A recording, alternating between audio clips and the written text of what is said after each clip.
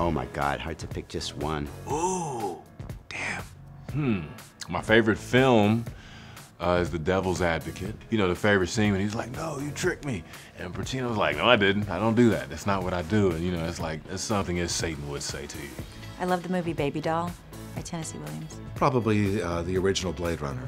I love Blade Runner. I'd probably say Blade Runner, the first Blade Runner, is probably the one that I've referenced so many times, whether it's stylistically, whether it's the ideology behind it. I'm obsessed by robots, I'm obsessed by sci-fi.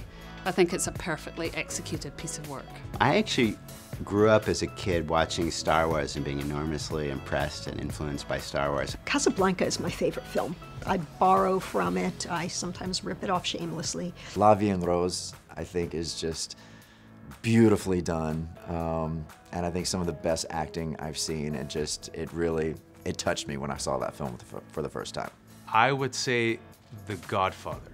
The Godfather. I enjoyed Love Actually for a few Christmases because the guy that's in it is totally Geordie, the guitarist from Killing Joke, and it was hilarious to me.